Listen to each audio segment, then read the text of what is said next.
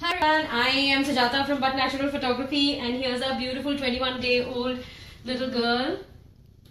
Oh, she's just woken up, so we are going to be wrapping her for her potato sack shot. As you can see, the entire room we've set up there for her potato sack shot, and we've put sheer curtains there to at the big French windows to be able to feather the light. I think you can see a lot of light and barely any curtains, so yeah. So we are going to just wrap her now. Morning, Bob. How are you feeling, Sunny?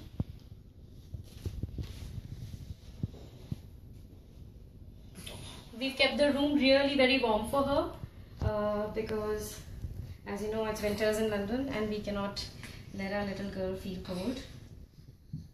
Honestly, for the potato sack shot, I don't bother about taking the nappy off because I'm going to be wrapping her in two and a half wraps, so you won't be able to see her nappy, and why waste all our props and dirty them? What if our little girl decides to poo and pee in it? So we'll check it first, and she's all clear.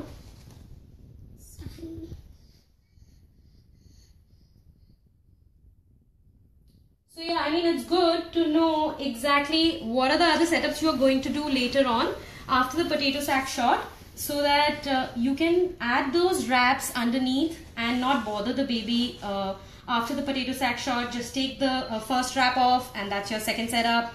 Take the second wrap off and that's your third setup. So that's how it should be done. You have to optimize.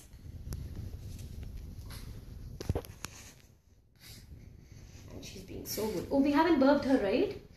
She didn't burp? We can try and burp her before we go off to back her into her. So that's how I burp the baby. Hold her always by the head. Bring her forward. Hold her by the chin. And on the back, try and do that. But honestly, if she doesn't burp, don't blame me. I think she's just had mum's milk, and mum's milk is much lighter. Oh, she burped. Usually mum's milk is much lighter, so breastfed babies don't burp that often, yeah? Hiccups now, so everything's set. You're ready to go. Oh, baby.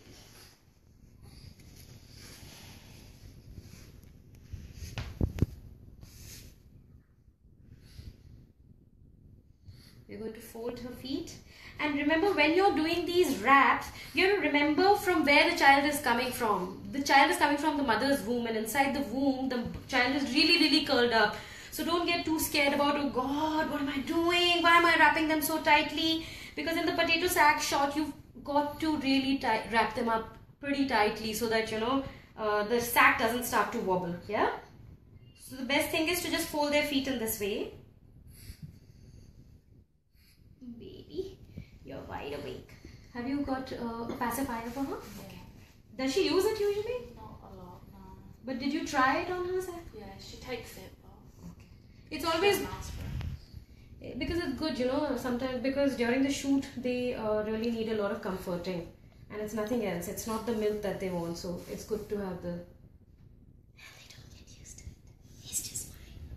Do you know that? She's such a good kid. While you're wrapping the baby, make sure the hand is out.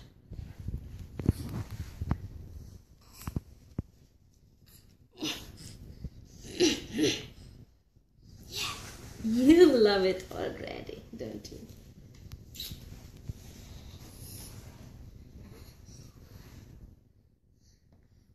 She's a big baby. She's a big baby. And yeah, get your nails cut. I mean, I had all manicured nails, but I made sure I cut them before this training. I don't want to hurt my little girl.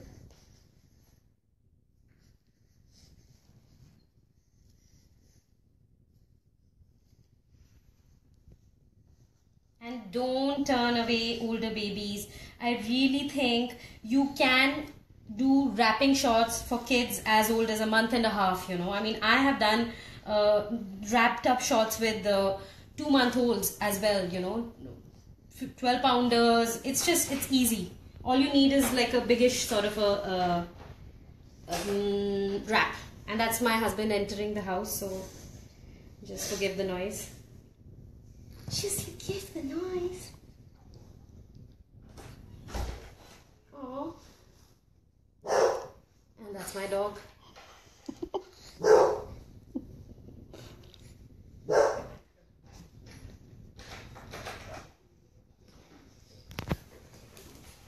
So yeah, guys.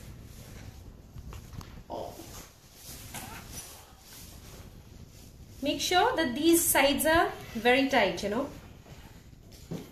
Because if they curl up, then your potato sack will not look round. Oh, I know you're not happy.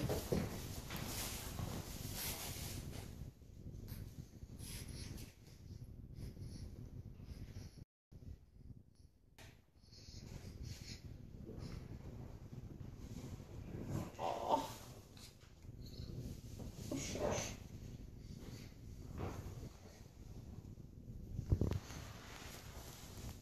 So that's our first wrap. We are going to wrap the baby a second time around as well. The first wrap is pretty much to just make sure their limbs are tight enough, and the second wrap is the one that actually makes the sack tight and stiff and steady. So yeah, I mean, that's exactly what I'm going to do. I'm going to hang up now, but in another 2.5 hours, I will go live again. So I'm guessing I will go live again at 3 p.m.